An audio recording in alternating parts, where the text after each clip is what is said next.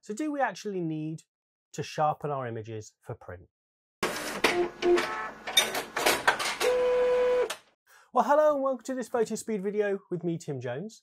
Today what we're going to be looking at is something I'm quite intrigued about and I get asked a lot about, and that is print sharpening and how much sharpening we should be adding for different papers, and also if we need to add any sharpening to our prints as well, because it's another process, or can we just sharpen for screen and print? So I'm really interested to see actually how some prints come out, because it's not something I've actually done before, to have a play around with sharpening and actually look how different papers react to different levels of sharpening. Now, before we get started, as always, please don't forget to subscribe to the Fotospeed YouTube channel. Also, to go on photospeed.com and download the free ebook called The Fotospeed Art of Printing. So it covers everything from printing to colour management to bookmaking to framing, absolutely everything. So just go on photospeed.com and download the Fotospeed Art of Printing. Also, don't forget to subscribe to the Fotospeed newsletter as well to keep up to date with all the news from us here at Fotospeed, and also for some special offers and discount codes as well. Okay, enough of me talking about that and doing the housekeeping. Let's dive in to print sharpening. Now, I always say that print sharpening is something that is a little bit of a mystery sometimes and can kind of confuse people. There's a lot of information out there. I've been doing some research, I've been looking at some videos and reading a lot of things on what people do and how they think about sharpening, and there doesn't really seem to be a definitive answer. So it comes down to personal preference, I suppose. Now, the first thing with print sharpening that we need to do, and to make our life a lot easier, is to take pictures that are in focus and sharp. Now, I know that goes without saying, but if you do that with your camera, get your shutter speeds up nice and high so it freezes the action, if that's what you're going for, then it makes your life so much easier. It's 80% of the job, to be honest. There is always going to be a little bit of softening because of the capture device you're using. There is always going to be a little bit of softening just because of the process, the digital process of capture and saving and things. So we need to add that back in with a very basic kind of adjustment. Now I'm going to dive into Lightroom in a minute and I'm going to show you kind of my sharpening process. Now I know there are loads of ways to sharpen. I'm going to just have a look at Lightroom, but you can transpose it to other ways of sharpening.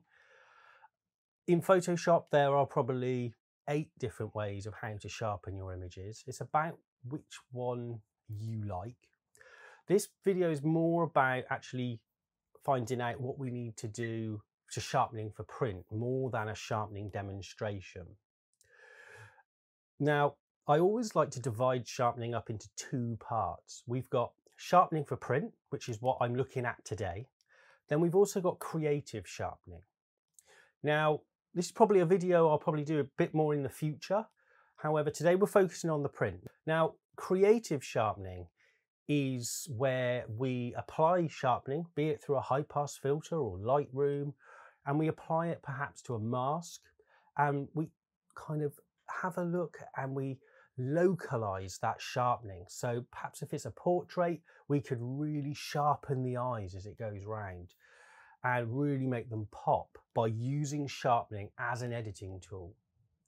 And it's quite nice to think of it that way.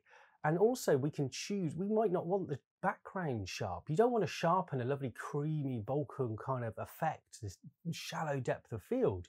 We don't really want to sharpen that because we want that out of focus. What we want to actually sharpen is perhaps the person's head or the flower we're taking a picture of to make it really stand out from the background. So that's where creative sharpening can come in. And there's loads of videos from other people as well. I know Alex Nail, one of our photographers, has done a fantastic video on creative sharpening and having a look at how to use it in landscape photography. So have a check out of Alex's video as well. But today what we're looking at is sharpening for print. So all your sharpening up to this point is kind of a little bit of a given that we're sharpening for screen. So there's going to be a few basic kind of adjustments we're going to put in. I'm not going to do anything too fancy, but I will take you through kind of what I'm doing and just make it nice and sharp for screen sharpening. Now, usually screen sharpening is absolutely fine for luster and gloss and semi-gloss type of papers and baryta type of papers, etc. But that usually goes for up to sizes of A2, because when we're sharpening for print, we do have to think about the print size as well, because if we are printing very small, we probably won't have to add as much sharpening for print. But if we're printing very big and we've enlarged and interpolated the image as well and made this massive enlargement, we may need to resharpen that. And that is where sharpening for print comes in.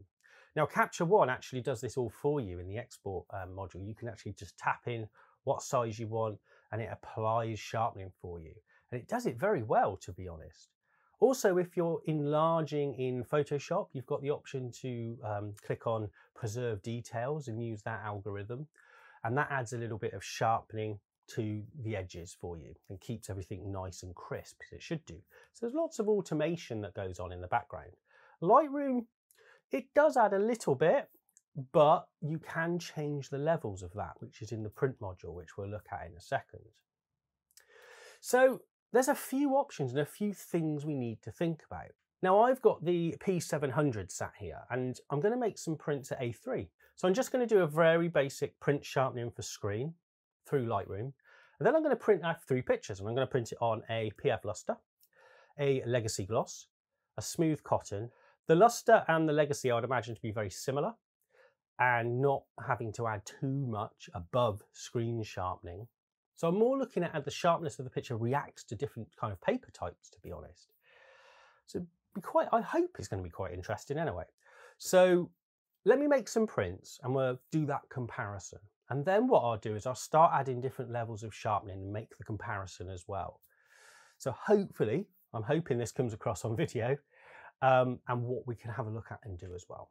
Okay, so let's make those basic prints, our control prints to start with. And then we'll have a play around and add different levels of sharpening to see if it actually makes any difference. Okay, let's dive into Lightroom.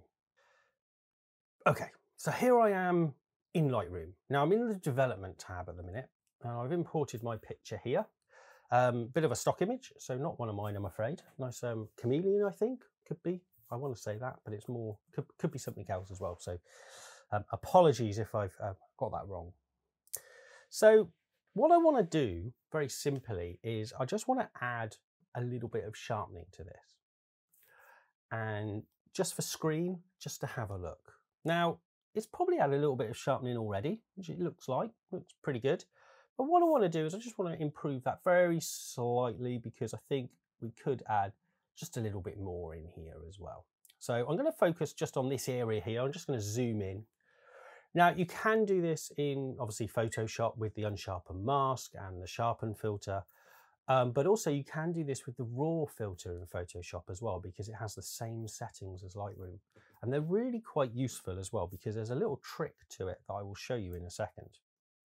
So generally what I'm doing is, from experience, I usually put in about 40 or 45 points of sharpening as a base kind of level, as a starting point. Because I don't want to over sharpen this picture because it's pretty sharp already. And I'm only going to A3 and things, so I don't want to add too much. And I want somewhere to go if I need to add any more sharpening. Now the radius, we can go up and down on this and you can see the picture very slightly getting a little bit sharper and the contrast increasing on those edge pixels, which is how sharpening works. It basically finds the edges by looking at contrast and then sharpening the darker parts effectively, increasing the contrast. So basically the radius is just increasing what is actually going to be, the contrast is actually going to be increased on, going backwards and forwards here. So I normally, for me, so I don't usually add too much on the radius. I'm usually about 1.5 around there. It's just a base level. The detail again is a fine adjustment here as well. Now we can do this by eye, but if you hold the Alt key in Lightroom and then click on radius, what happens is it turns all grey. You basically get the high pass data or the high frequency information, which is the detail. And we can just see how much. So you can see here, 3 pixels is going to be way too much. You're going to get horrible little artifacts and things. I normally say just to bring it right down to the bottom, bring it up very slightly so you can just see it coming through. So actually, I'm probably around 1.2, 1.3 mark. Let's go for 1.3. Now, with Alt still held down, I can go onto the detail and I can adjust this as well. And you can see if I go right up to the top, hopefully you can see that there's all these horrible artifacts happening. So what I want to do is just bring it back until I stop seeing those artifacts. And we're probably going to just be around 20. Okay. Now, the last thing we can do is the mask. So I'm just going to zoom out because the mask tool in Lightroom is actually very powerful. If you go up and down, it appears like nothing's really happening, to be honest. But if I hold Alt and hold it, everything goes white. So everything at the minute is going to be sharpened. But if I just gradually start to move this slider up, parts of the picture start to turn to a grey and a black. Everything that is black will not be sharpened. So very quickly we can mask and put a little bit of creative sharpening in, because I don't want to sharpen any of this background, which is lovely and blurred because of the shallow depth of field. I just want to sharpen this little chap here. So if I just click, then I can start to just sharpen the bits I want, which is the main focus, which is this part here. And very quickly, I've just created a mask. So we've got a value of about 64 in there. Now, that's how very quickly you can achieve some quite good results. So what I'm going to do is I'm going to print these and we're going to have a look at them and just compare different paper types. I'm going to keep all the settings the same. So all these settings here are going to be the same. And I'm just going to go into my print dialog and I'm going to select the appropriate profile, print them on the P700 I have here, keep the rendering intent on perceptual exactly the same. And the media types I'm going to change, obviously, for semi-gloss and matte papers and things. What I'm going to do, though, is I'm just going to print this. But what I want, you probably notice in Lightroom, we've actually got a print sharpening option in here. So I'm going to actually turn that off when I print these, because I don't want anything else being affected. I want to see what's going on if I sharpen for screen. I will come back to this, though, and we will do a test print just to see, actually, if it's a nice, easy option. Because if we can set that and just click print, and we don't really have to worry too much about kind of what's happening and things, we don't have to have a little bit of guesswork in our sharpening tab about how we should be sharpening or adding, then use it, I think. And it goes back to my favorite saying of just being able to click print. So hopefully this will simplify our life a little bit more. Okay, so let's give that a print and we'll have a look.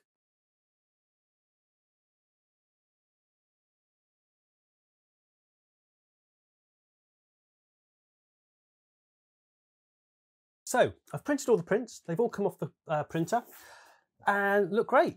Now, really interesting that I've done some basic sharpening. So on the Legacy here and also on the PF Luster, we've got kind of quite good match between screen and print, to be honest. And the level of sharpening looks pretty good. It's a good sharp print, to be honest. I wouldn't want to add any more because I'd probably get some artifacts in there. So hopefully, well, I'm quite happy because that's kind of proved my theory that screen sharpening on a luster type of paper and also kind of a brighter light type of paper like the Legacy, which is a little bit warmer as well. So there is a slight difference perhaps in the green here just because of the white point of the paper. I'll show you some close-ups and things, so hopefully you can see that as well. These are actually pretty good. I'm more than happy with these. So at A3, and I would say up to A2, I think screen sharpening should be absolutely fine. We haven't really had to do anything dramatic. I've just sharpened them to my liking on the screen and printed them, and they've come out pretty good. Where the difference has occurred, though, is on the matte prints, because they have softened very slightly, but also you'll see the colour has changed very slightly as well. They're a little bit lighter, to be honest, on here. That could be because the contrast has gone down a little bit. Could be the profile, could be something different, but it's happened on both. They've kind of just softened down very slightly and the contrast has gone down. So the effect of the contrast going down has actually lifted the print a little bit. On the smooth cotton, it's nice and sharp, but I think it could have a little bit more bite to it. So we're going to have a play around and just increase the sharpness very slightly now to have had a little bit more bite on the smooth cotton.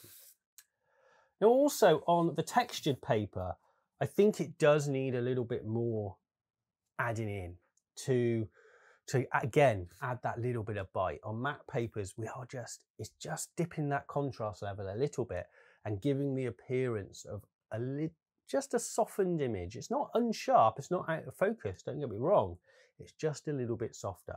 So I think on matte papers we will be adding a little bit more sharpening. So let's dive back into Lightroom and I'll show you two little things we can do to help us get better results out of our printer. Okay, so here I am back in Lightroom. I'm in the print tab at the minute. Now, what I'm going to do is we're going to do one manually and then we're going to do one using the Sharpen tool as well, which is in the print dialog. So let's do it manually to start with. Now, what we can do, I always like to zoom in when I'm sharpening, is we can just increase the sharpness and the amount of sharpening that's happening. So I would say we're going to increase it quite a bit, to be honest, and bring it right up to about, I think about 70. So we're going to add a little bit more in there. Also, what we're going to do is hold Alt again, and I'm just going to go back into this grey view here with the high frequency information. And I'm just going to bring our radius up a bit to about 2, just increase it very slightly. So the detail I'm just going to bring in as well to about 45. Now you'll probably see there's some artifacts going on in there. Now what I'm hoping is when I print this, and hopefully the drop of contrast in the paper, and because of the smooth nature of it and also the textured paper as well, a lot of these artifacts will be hidden by the grain of the paper and things. That's what I'm hoping. So let's find out and see if that's true. So I'm just going to leave the mask as it is because that's a nice comparison between the two. And I'm just going to give this one a print exactly the same. I'm just going to turn off, I'm not going to tick the box that says print sharpening, just going to print this one nice and straight. Okay, so what I've done is I've just gone back to our original settings now and brought everything back down. So we've got 45, 1.3, 20 and 64 because that was the settings we printed those control prints with. Now what I'm going to do is I'm going to go into the print dialog. I'm not going to do anything in the develop tab. I'm going to go into the print tab and I'm going to click on print sharpening and I'm going to set it to matte paper because I'm going to print this on the smooth cotton to see if it makes any difference. And I'm going to just put it on standard. We've got options here, low, standard and high. I'm not sure what levels of sharpening these add, to be honest. So nice experiment because I haven't really done it before. One of those I keep meaning to do but never get around to. So I'm just going to print this on standard and just see if there's any difference between my development adjustments and clicking the print sharpening within the development tab. So let's print those off and we'll have a look. Right, so they've come off the printer and I've done some close-ups and things of them. Kind of drowning a little bit in prints here, but we will soldier on. Now, I've got my control image here. This is the one we printed off with the basic sharpening for screen. And this is on smooth cotton, this one here. Now, this print I've got here is with my manual adjustments. Now, hopefully, you'll be able to see that the manual adjustments have made it a lot contrastier and a bit darker. And all I've done, I haven't adjusted contrast or exposure or absolutely anything. All I've done is increased the amount of sharpening in the print. And it's just brought everything in a little bit for me. So it is quite powerful and you can use it as a tool in that way. Now, yeah, just allowed us to give a little bit more bite to the print. I would say, actually, I can't see any artifacts in there or anything horrible going on. So I'm quite happy with that level of sharpening, to be honest. And it may, hopefully, it might work on your systems, kind of those kind of levels. So please give it a go. Everyone's system is going to be slightly different though, be it if Photoshop or Capture One of the things, but you can apply these kind of basic kind of alterations to it and give it a go. Now let me just compare it to the luster print, because this was kind of our benchmark, wasn't it? That kind of was, which was our screen kind of print and gave us quite a good rendition, to be honest. Now looking at it, it's not bad. It isn't far off. I'd even say that the matte print is possibly a little bit sharper, has a little bit more bite to it. So it could be that I need to just pop a little bit more in on the luster. But when I saw it on its own, it looked absolutely fine. It looks great. We've brought that contrast level as well back in, so they look very similar now. So I'm quite happy with that. That's kind of affirmed what I was thinking. Okay, so now let's just look at the print dialog and the print sharpening option, where I put it on standard for matte papers. Now hopefully you can see here that they're very, very close. To be honest, there's not much difference between the two. I would say that the print dialog is possibly I can see a few more artifacts. So it's put a little bit more sharpening in than I did on my manual adjustment in the development tab. So possibly we could go down to the low setting and that would give us some pretty decent results. However, it's done a really good job. And I think if you're thinking about making your print life and your printing workflow nice and simple, it's a lovely thing to use. Capture One has it as well. Photoshop doesn't at the minute. You'll have to just add a sharpen mask and things. But it works really well. It's done a really good job. And the more I'm actually looking at it, talking to you, the less difference I'm kind of seeing, I think. I thought I saw some artifacts and things, but actually it's pretty good and pretty kind of close, to be honest. Compared to the luster print as well, it's pretty much the same. I would say the smooth cotton is probably a little bit sharper, to be honest. So probably need to add a little bit more to the luster here.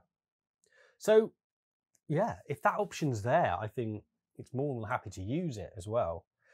But we can definitely see that from our original print here, it looked a little bit washed out. But actually, just by adding a little bit of sharpening, we've kind of brought it all in and looks really, really nice, I think. It looks great. Matches the screen quite well.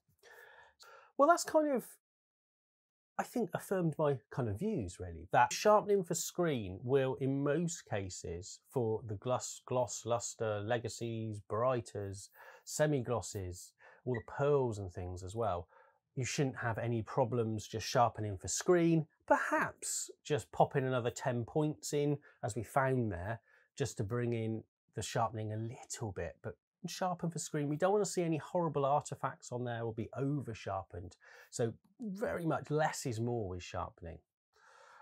But for matte papers, we do need to increase it quite a bit. I mean, I put like 25 points of sharpening back in, or 30 points of sharpening, shall I say, back in, and increase the radius a little bit.